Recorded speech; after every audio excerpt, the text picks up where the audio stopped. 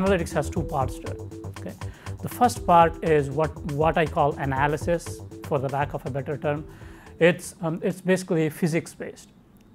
Utilities are already used to it. They do load flows and optimizations and things like that based on actual physical model of their distribution system. They have resistance, reactance, all these different kinds of parameters that can be mathematically modeled using physics. So it's a physics-based analysis or analytics. That is one side of it. Second side of it, there are a lot of things that utilities have where you cannot use physics to model things. Okay?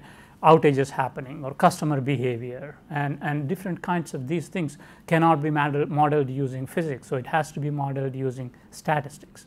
So use statistical models, correlation, regression, different kinds of statistical analysis techniques to do that. And that is what is typically called analytics in the market today. But the other side is analytics too. And to give the maximum benefit to the utility, you have to combine them. So the analytics part is very useful in understanding customer behaviors, load profiles, and how unpredictable things happen, how the outages happen, what is the impact of certain things on the outages like faults and reliability. Okay, so that is one part of it. So it's very, very beneficial there. And the physics part of it brings in the distribution network or the grid into the picture. Okay, because utilities in the end manage the distribution network. Okay, so it has to be brought into the picture.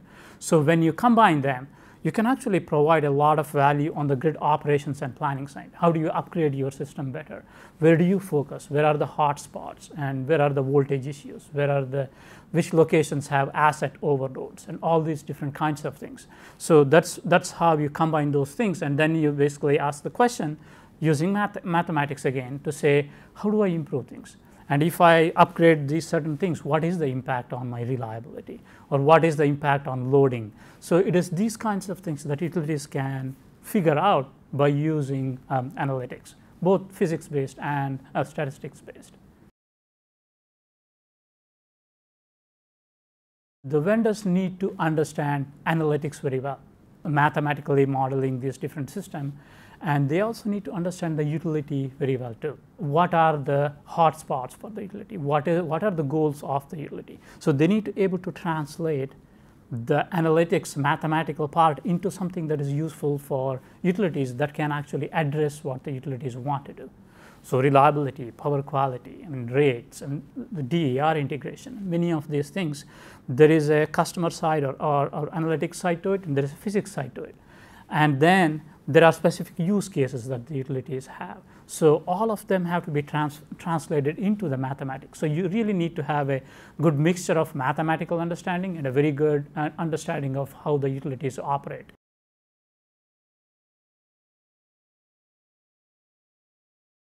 You need to crawl before you walk or run, right? So it is doing things in piece by piece, one step at a time. And there are all kinds of analytics, as I said.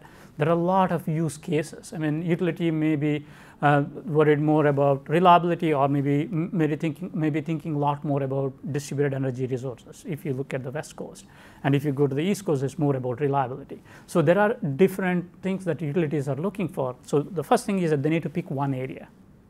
Say, I'm going to address this, and then apply that using analytics to a certain part of the system, maybe a smaller 5 substations, 10 substations, a smaller region. Take a small piece and apply it there, and then do a cost-benefit analysis, and it can be used in front of regulators or different kinds of ways.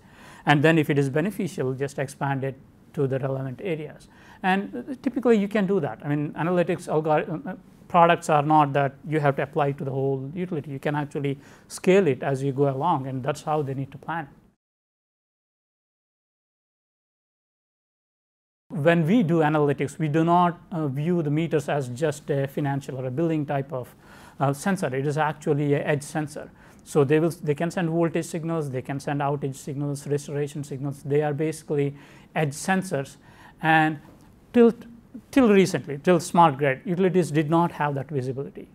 Now that there are all these sensors, or transformer sensors or line sensors, there is a lot of information that can be gathered from these sensors, maybe in real time and may not be in real time, close to real time, which is sufficient. So so all these grid edge sensors. They're basically providing all this different information that can be brought into a central location, and we can apply analytics to it, give a lot of visibility into the distribution system, as well as provide actionable intelligence to utilities to manage, operate, and plan their system way better than what it used to be.